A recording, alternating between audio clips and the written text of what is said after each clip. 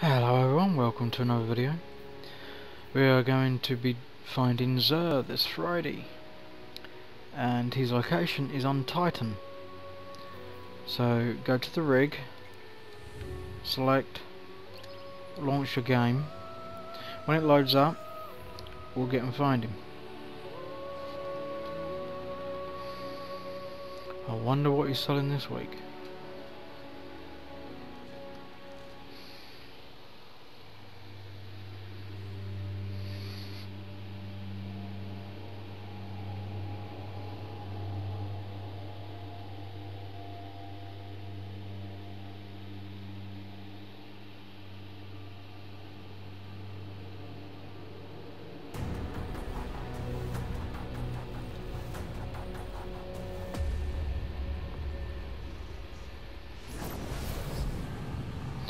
Right, so he's over this way.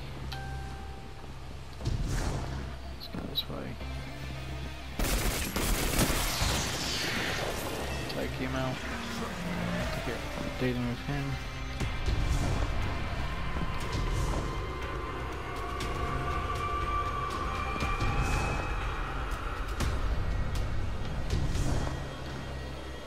So he's clearly in here. And here he is.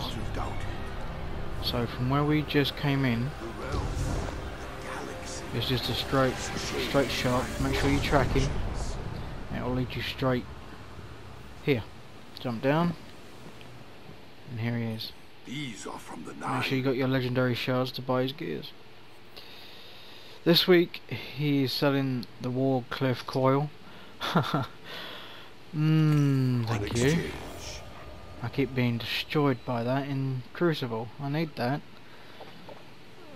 We've got the Float Racer, the ACD/0 feedback fence, and the Sun Bracers. These are easy enough. I've had like 3 or 4 of these. You can just farm them. Feedback and the Float Racer. I've got enough marks for all of them, so I'm just going to take them and add them to my collection. On exchange.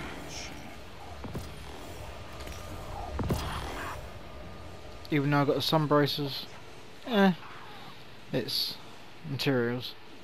Free materials, you know what I mean? Right, Sun Bracers is for Warlock.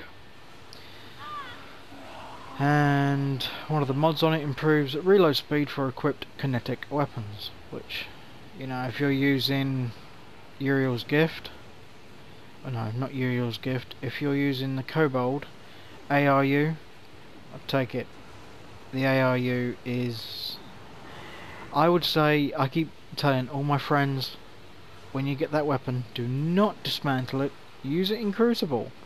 You'd like it in Crucible, put it that way. That's all I'm saying on that. I ain't saying anymore. Enjoy what you find out. Have a good game. The feedback fence, it's Titan class. Ugh, no one likes Titans. Increases the armor's mobility, allowing you to move faster. Fury conductors merely kills build up explosive energy within the ACD. Feedback fence, being struck by a melee attack unleashes this energy in a devastating explosion. Now, you know, if you're next to a boss using a sword trying to take down, I don't know, a public event, and they hit you, that's gonna hurt. So pick them up if you've got the shards. The Float Racer, I haven't seen this one before. This one's the new one to me. Improves weapon handling for equipped energy weapons. Relentless Tracker visually marks targeted enemies, deals more damage to low health marked enemies. Now if someone's sitting back with a sniper rifle for a public event, you go it down and you got the boss down to quite low health, that will come in handy. Pick them up. Now this one, War Cliff Coil. I've lost count how many times I've, you know, been using a gun and bringing a gun to a rocket launcher fight, you know, or yeah, rocket launcher. I thought it was a grenade launcher then for a second. And I've always died. always died. Very, very badly. Anyway, mad scientist shoots a volley of rockets. No wonder I die so bloody quickly. Huh. This weapon automatically reloads on ammo pickup. Yeah, thanks for that. Yeah, right, so you pick up ammo. And boom, you're dead. Yeah, okay. Ouch. Pick it up.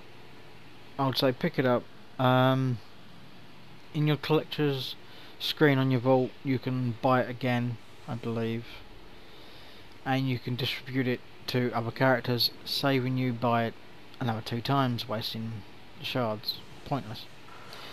But yeah, thank you very much. That is the items for this week. One day, you will understand, Warlock.